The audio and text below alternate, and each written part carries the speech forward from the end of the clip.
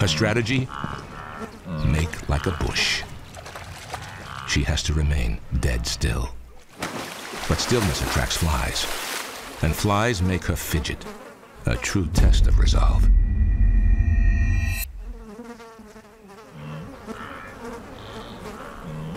It seems to be working. She just has to choose the right target. Small enough to take down, big enough to feed a family of 3.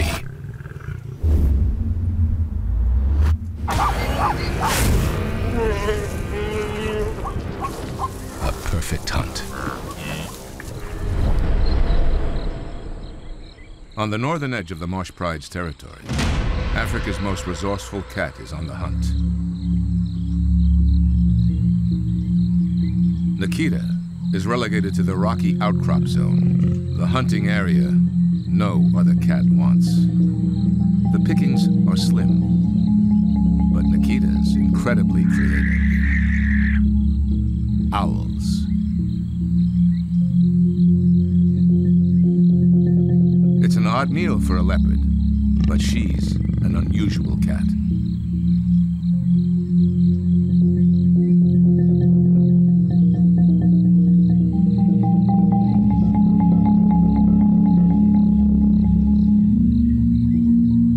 Up is a nest full of chicks, and the morning light means it's bedtime. For Nikita, it could be breakfast time.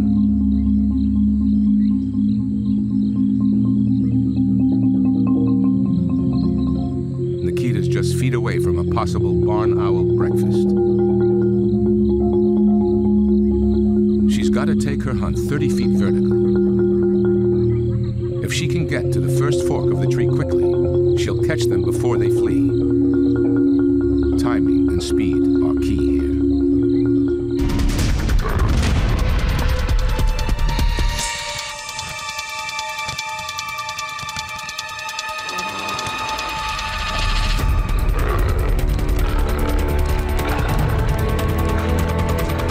They're huddled inside. Nikita gets to work tearing down the door.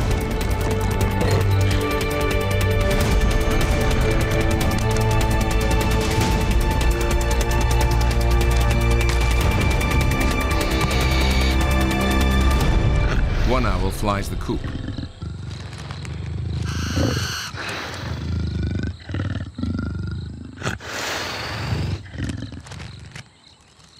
Nikita's strategy unfolded perfectly.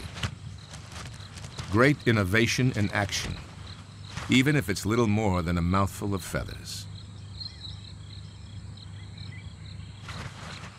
Leopards remove all the feathers from birds before eating them.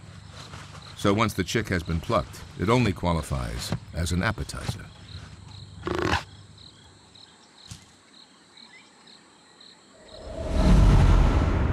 That's why Nikita is always on the hunt. Leopards need to eat over 7 pounds of meat a day to stay healthy.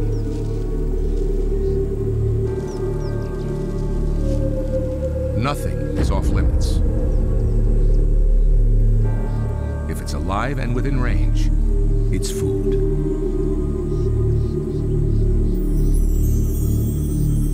One of these jackals will be a lot meatier than an owl.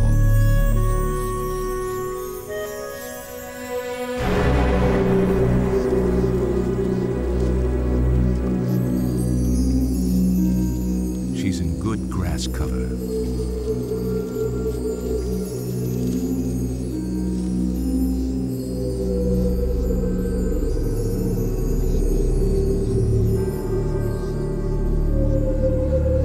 Leopards are built for the short distance sprint, so she must sneak up to within 30 feet of them, undetected, or they'll have time to escape.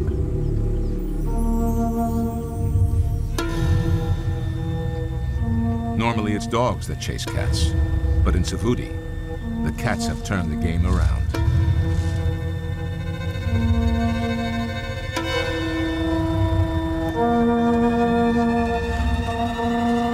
The jackals are onto her. She tries to look innocent.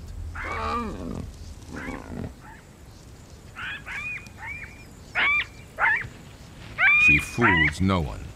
The jackals alert everyone in the area to her presence.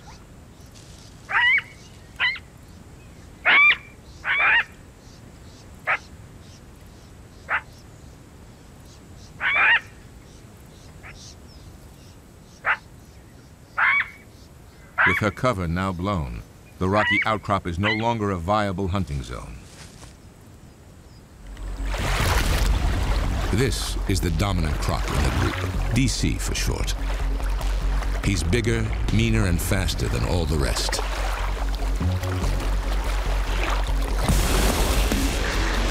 If DC wants privacy, it's best to obey quickly or suffer a painful reminder of his status.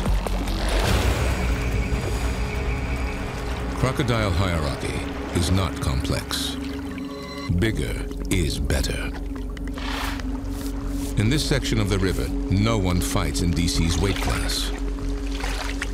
And yet DC spends a great deal of time and energy defending his position. It's a preemptive strategy. Get the others out of the way early and reduce the competition for food. Aggression is the only language rivals understand.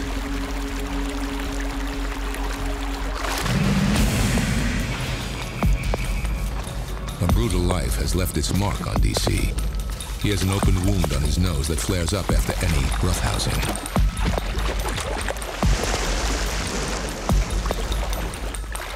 But DC seems unfazed by the gash, as if it's a token of his power.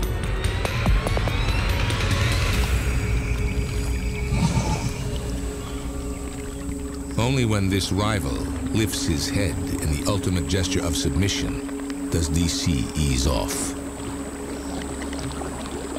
A clear pecking order is important when the good times don't last long. As usual, the wildebeest set things in motion. The next big herd arrives to drink. It's a pit stop hunt. DC's up. He must approach without being detected. But this time, he's got a new game plan. He'll submerge way in advance of his strike. An hour underwater. The maximum stretch he can hold his breath.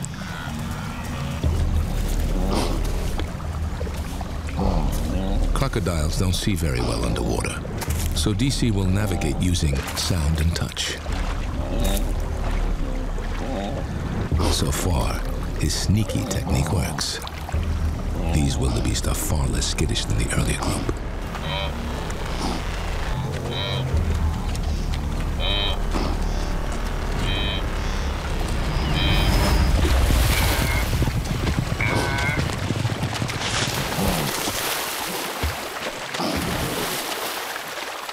His strike comes out of nowhere. A perfect ambush.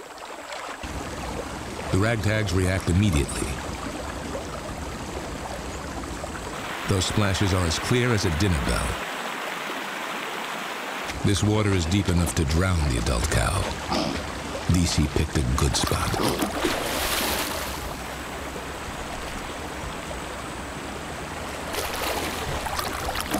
In less than 2 minutes, it's all over.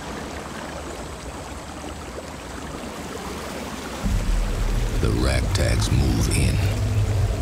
DC tries to drag his carcass upstream, but the ragtags have him surrounded.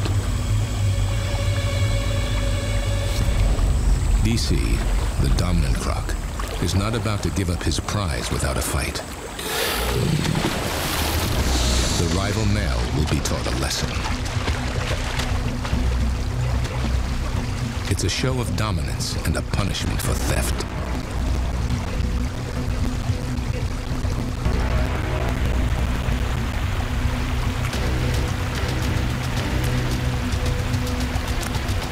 But DC underestimates the ragtags.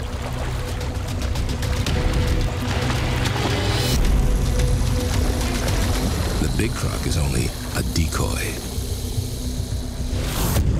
While DC is distracted, the others steal his kill. His wildebeest is already a mile away. It's a clever strategy for a tough predator zone.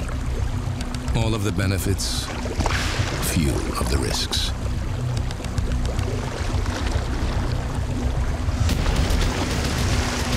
DC is so focused on the rival, he doesn't even notice his dinner's gone.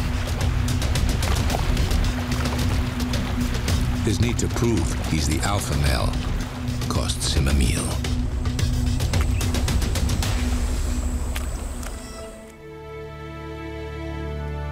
Just 2 miles away, Undutu's open grasslands give way to marsh and woodland. Here, another mother is on a solo mission, bringing up cubs. She's part of a big pride, but she needs to keep the cubs away for their safety.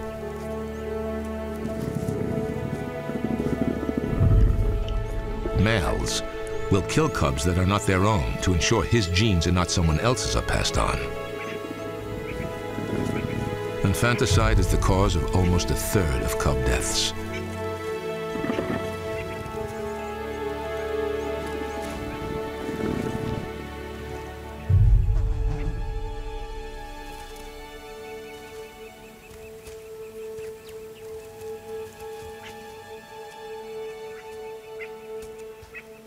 Now, the pressure is on her to be the sole hunter for 2 hungry cubs. And this calls for a special strategy.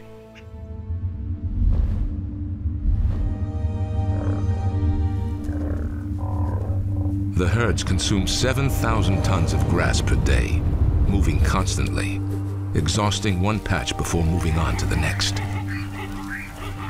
As they move into the edge of open ground, they enter the heart of the lion's territory. At twice the weight of a cheetah with half the speed, she needs to get much closer before making a chase. And that requires cover.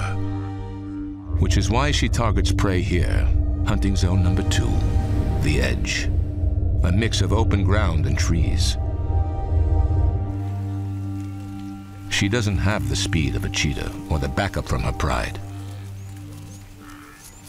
The only way her solo hunt can succeed is if she surprises them. Moving in from downwind, she stalks with silent footsteps. Softly moving towards the prey and freezing every time they look up.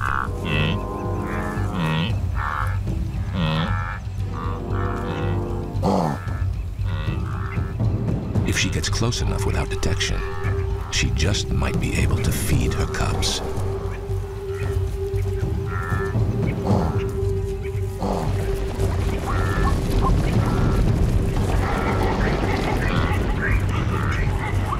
It backfires. Even lions live in fear of angry wildebeest. Without support from the pride, she cannot risk injury. This time, she walks away hungry. For her strategy to work, she needs a better ambush point. She knows just where to find it. She heads out to hunting zone number 3, the gully. At the peak of the rainy season, the open ground becomes saturated, and runoff water forms gullies as it searches for the fastest way down.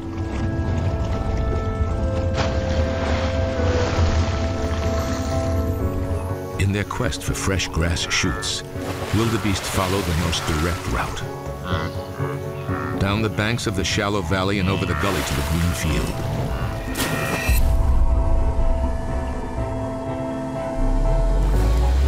Hundreds of wildebeest cross the gully. She's waiting on the other side, ready to intercept them. With prey heading straight towards her up a small but significant incline, she has the height advantage for an epic ambush. The incline slows the herd down. They're moving right by her. Lions can only sprint at top speed for 50 yards, and she's well within that range. Her strategy? Make like a bush. She has to remain dead still. But stillness attracts flies, and flies make her fidget, a true test of resolve.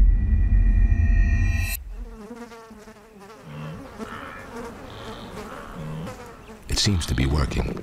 She just has to choose the right target. Small enough to take down, big enough to feed a family of 3.